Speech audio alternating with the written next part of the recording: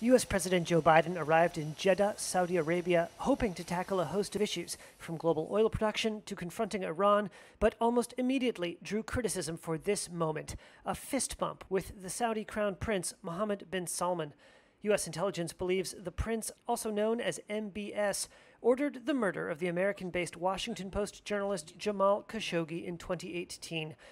MBS denies involvement. With respect to the murder of Khashoggi, I raised it at the top of the meeting, making it clear what I thought of it at the time and what I think of it now. In a news conference, Biden said he addressed the journalist's murder with the prince. He basically said that he was not personally responsible for it.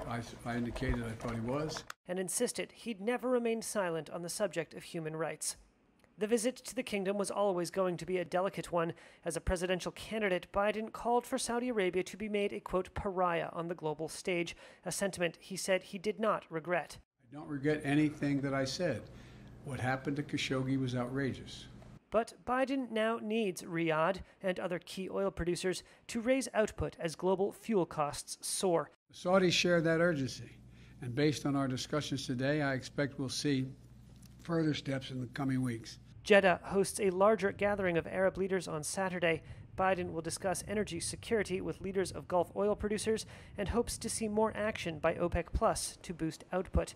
But U.S. National Security Advisor Jake Sullivan told reporters there were unlikely to be any bilateral announcements from the talks. Subscribe now and press the bell icon. Never miss an update.